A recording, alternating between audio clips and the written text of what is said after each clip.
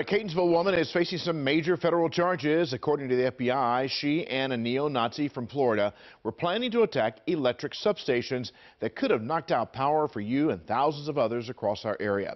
Avador Burnett is digging deeper into this investigation for us.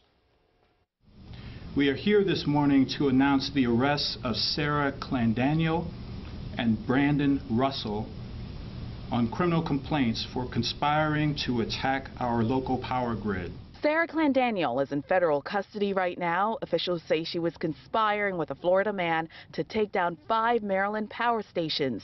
In a federal criminal complaint, officials say Clendaniel, the woman believed to be in this photo, and Brandon Russell coordinated on encrypted apps to cripple power stations in Norrisville, Reisterstown, Perry Hall, and Baltimore City by shooting them up. These plans were stopped thanks to the swift action and collaboration of our federal, state, and local enforcement partners. According to court documents, Clendaniel, who may have had a terminal illness, said she wanted to accomplish something worthwhile before dying.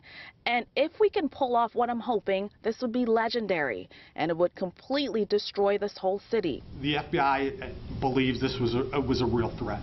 Our hope is that it would have been minimal, but we couldn't be able to tell you what that result would look like. Officials believe Russell started a neo-Nazi group to target minorities, Jews, the LGBT community, journalists, and even the government. The criminal complaint said planning went on for months until as recently as last week, when Clendaniel was arrested in Maryland and Russell in Florida.